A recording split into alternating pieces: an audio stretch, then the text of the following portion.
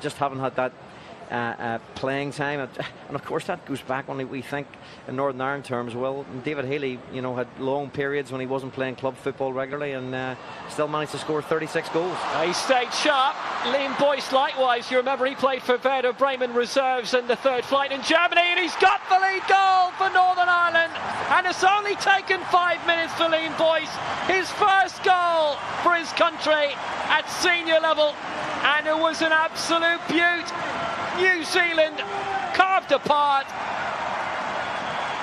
and Northern Ireland's number 9 has made the difference here. Well, he has taken his form with Ross County this year. It's been superb. Beautiful little step over, another little step over, pulled the trigger with his left foot, went inside the defenders. Brilliant. I think it's his first sequence where he's touched the ball, but tremendous. I'm really delighted for Liam, because he was the one player that was probably more disappointed than anyone else missing out in France. But his form has been sensational for Ross County this year, and it just shows you the form and he's going to take forward into this key qualifier in a week or so's time. What a gorgeous finish by Boyce. He found himself in space on the edge of the area. Switch it up like